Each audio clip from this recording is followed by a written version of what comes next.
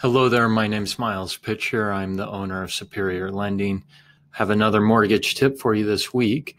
We're going to talk about the Federal Reserve and their update. That's breaking news today. And then also continuing with our education or introduction of some different non-QM loan products. Today we'll talk about the asset depletion. Here's my contact info. You can scan that QR code.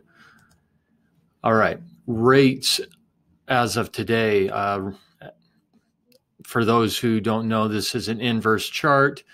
And so as the chart moves down, rates are moving up.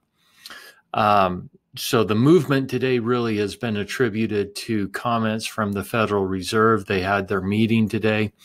We'll talk more about that.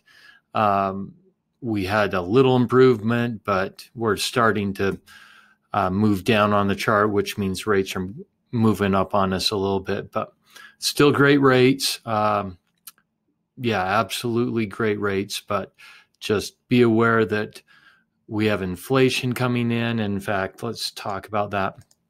So the Federal Reserve met today, and because of the increasing inflation pressures, they have announced today, and this was sooner than they expected, they announced that the Fed funds rate will be hiked or raised 3 times next year in 2022. They're guessing that around June, the first hike will happen. This is a fluid situation. It can change depending on where unemployment goes, where things go with inflation, and also where things go with the Omicron virus. We knew that they were tapering or slowing down the purchasing of mortgage-backed securities. And so these really are two contrary things. So by the Fed buying mortgage-backed securities and treasuries, it keeps the interest rates lower, artificially lower. But now with inflation coming in, rates are on the rise to counteract that inflation. Then the other piece of it is the Omicron wild card. And right now we don't know how serious that's going to be, but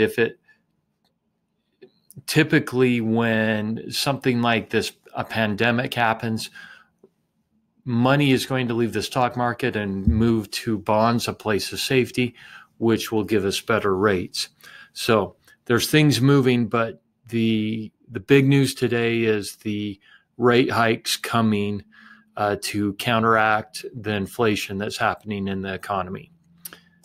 All right, reminder of the new 2022 conforming loan limits and also the FHA 1-unit loan limit. The 2, 3, and 4-unit limits are also higher than they have been.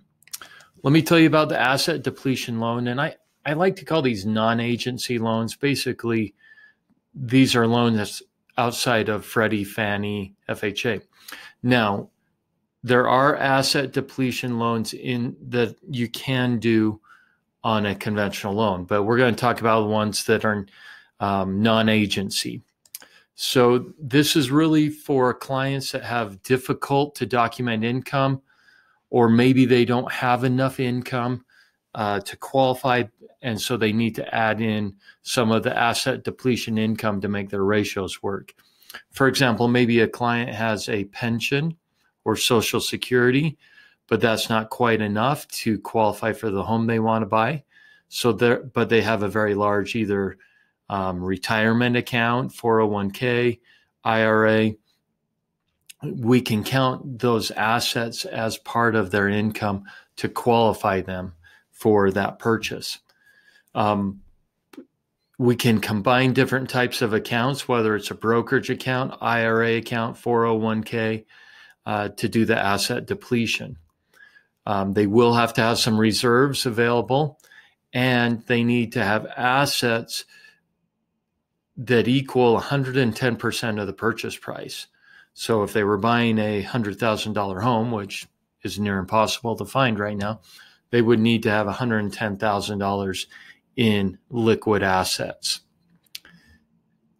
So typically what happens is we total up the accounts, we divide it by 60 months, and that gives us an income number off of the assets.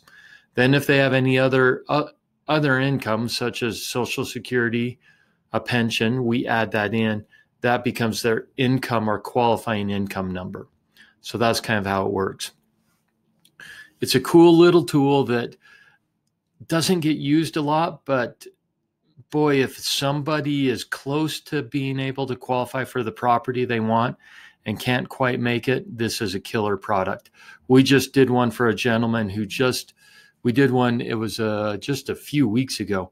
He had just barely retired, and so he had no income.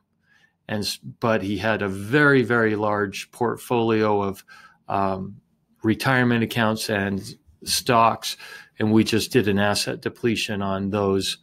And when I hope it's obvious, but when I say asset depletion, it doesn't mean you actually have to liquidate those.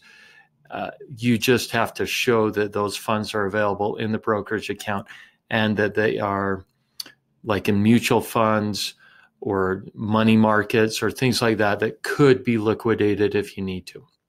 Let me know if you have any questions. We love helping our clients to have options and understand all the fees on the loans we do. Have a great week. Miles Pitcher with Superior Lending.